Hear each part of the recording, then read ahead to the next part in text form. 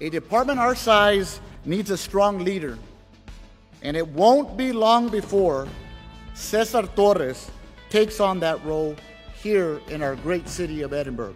He's a graduate of the University of Texas Pan American with a degree in criminal justice, and he holds a master peace officer license.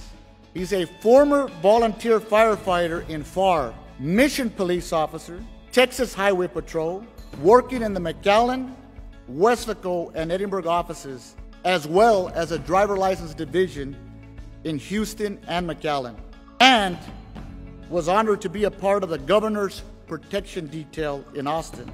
He's coming to us from the Department of Public Safety, and he brings lots and lots of experience.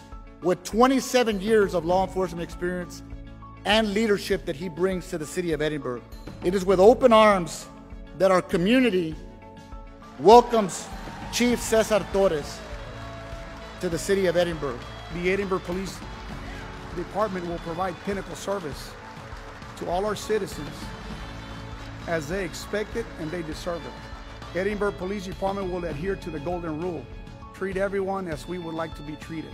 We will never forget that without our citizens, we are nothing.